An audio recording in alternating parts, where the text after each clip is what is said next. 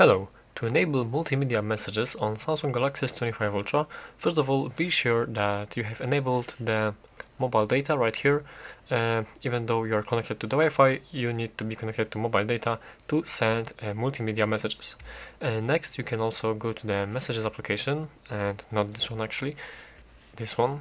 Go into the settings on the messages application and go into the more settings and multimedia messages, and from here you can enable the download automatically, and also in case you are using roaming you can enable the download automatically while roaming. Here you can also enable show when delivered and show when read, just in case to know if it really works.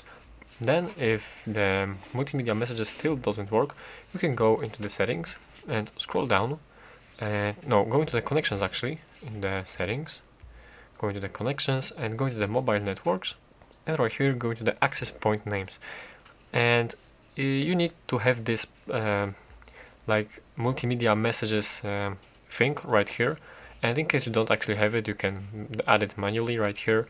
So yeah, and if it still doesn't work, actually you can simply try to restart your phone by going to the power menu and pressing this restart button. If something still doesn't work, let me know in the comments. Thank you.